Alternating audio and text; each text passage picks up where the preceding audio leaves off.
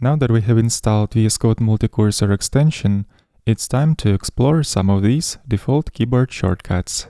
So in this lesson we're going to review some of these keyboard shortcuts.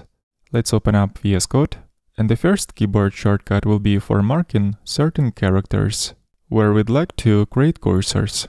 So to highlight certain characters, we have to press MCL. Let's do it a couple more times. Firstly, we have to position the cursor on a particular character and press MCL.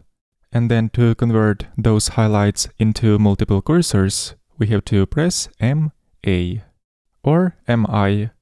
Then besides highlighting characters, we can also highlight whole words. So to put highlighting on the whole word, we have to press MCIW. In the same way, we can also highlight content within single quotes by moving cursor inside these single quotes and pressing MCI single quote, like this. And after we are ready to create multiple cursors, let's press MI, and we can start editing.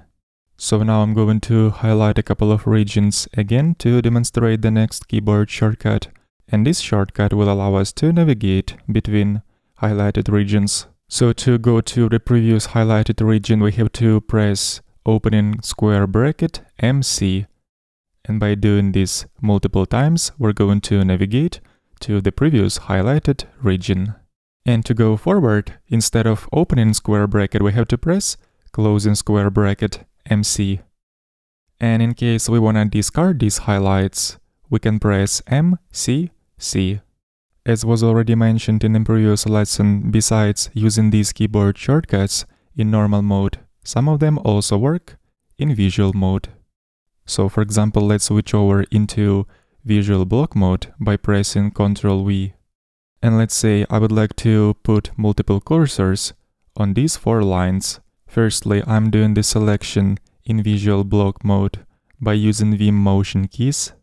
And then to create multiple cursors on all these lines, so that every selected content will receive selection, we can press MI. And there we go, this way we end up in insert mode and can start editing. So these were the main keyboard shortcuts to create multiple cursors and multiple selections. But there are some other interesting keyboard shortcuts, which we're going to review in the next lesson, because those shortcuts require us to install another plugin. I'll see you in the next lesson.